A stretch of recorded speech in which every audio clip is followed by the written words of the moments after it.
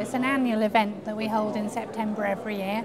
Amateur or professional gardeners bring along their seeds and they can pick up other varieties that they're looking for, so it's a really exciting area to be in here. This is the seed swap table, so we're involved in processing the seeds that people bring in, and then we can actually make other seeds available for people to collect. We've had people asking for quite unusual things, so things like red persilla that I'd never heard of that someone's already looking for, wild garlic, things like that. So yeah, we get a lot of variety, and we're well armed with our botanical books to make sure we can find the species that people are looking for.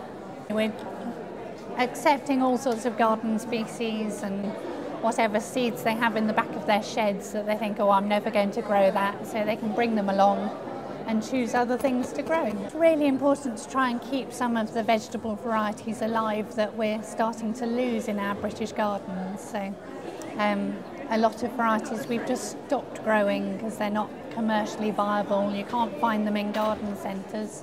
And yet at seed swaps like this, we're finding really interesting things coming through, and we're encouraging gardeners to use very simple technology to dry their seeds safely and keep them alive, and then be able to keep using those seeds year after year or exchange them at seed swaps like this.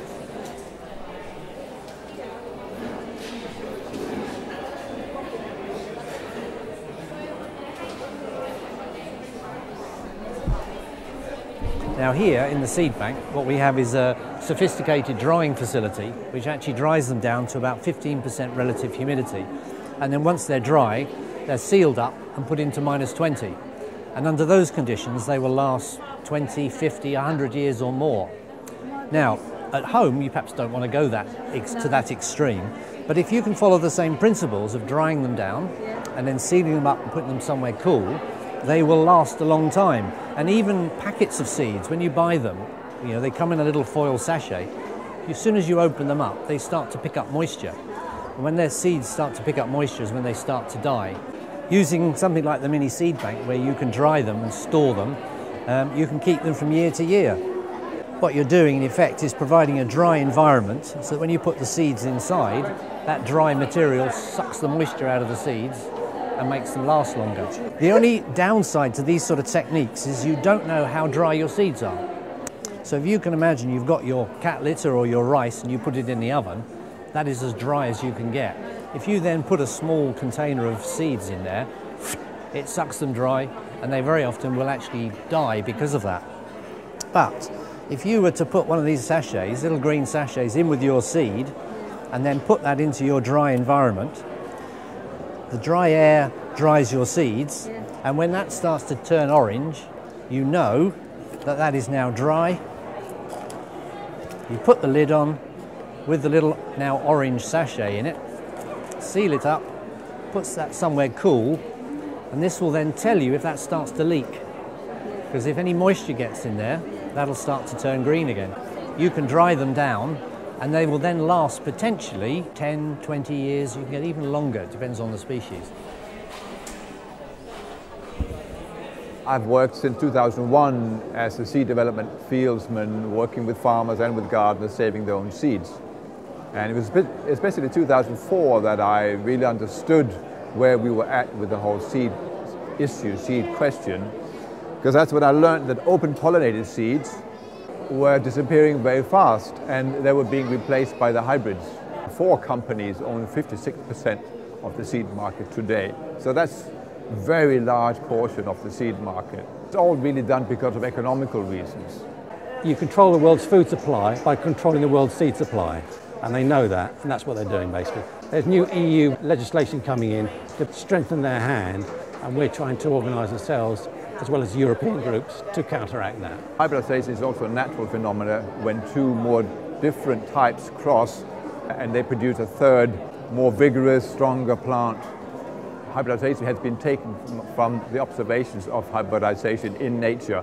So we're basically just manipulating that in an extended way. When you're up and running with those lines, then no one else can actually repeat that.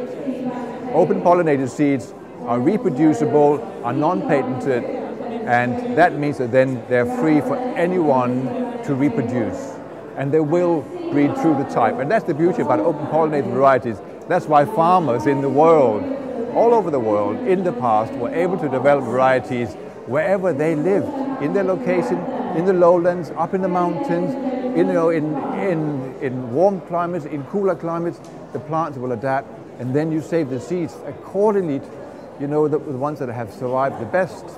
And that's how we've had this fantastic diversity, which we've lost 75% of genetic diversity since about 100 years. This was announced in a meeting in Rio 1992 when that was declared. The world had lost 75% of its genetic diversity.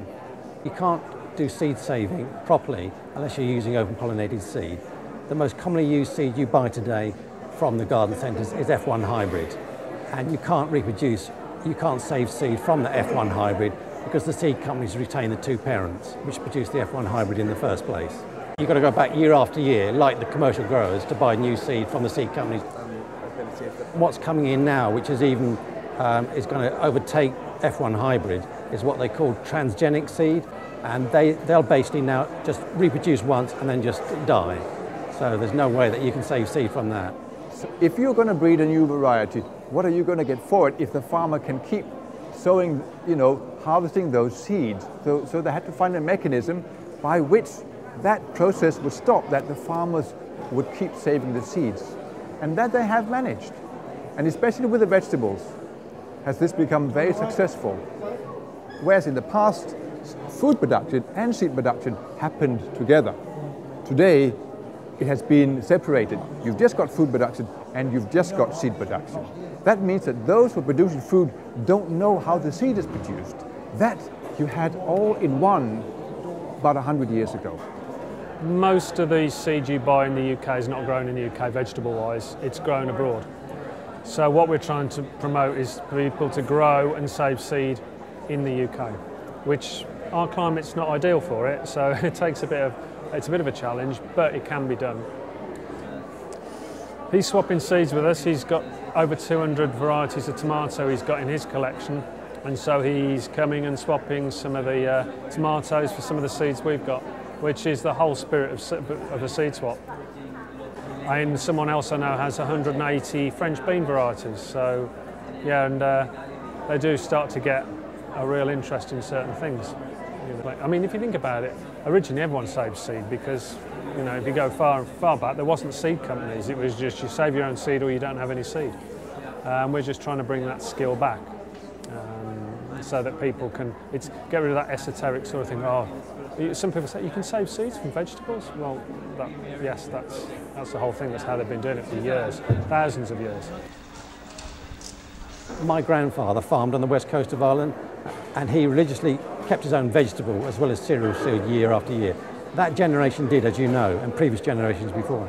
And we lost that ability to seed save around about that time. And you ask yourself, what happened there? It's really the onset of cheap fossil fuels, which brought in the age of mechanised farming, the age of the supermarket, which replaced your local greengrocer. Then the supermarkets demanded from the growers vegetables which were uniform in appearance that could travel long distances. In 72, 73, they decided that to sell seeds, they produced a national list.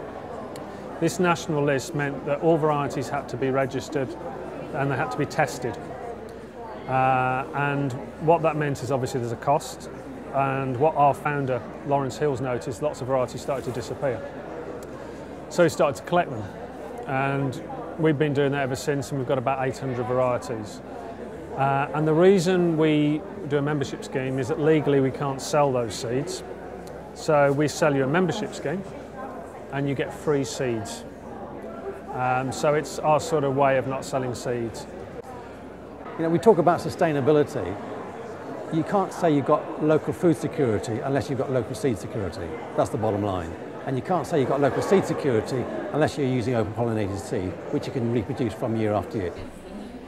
That skill, that knowledge, is only sitting with the seed companies. So you can say they are directing the show, they're steering it, they're steering our nutrition. So if they want genetically modified seeds that many people are not happy about, what is our choice?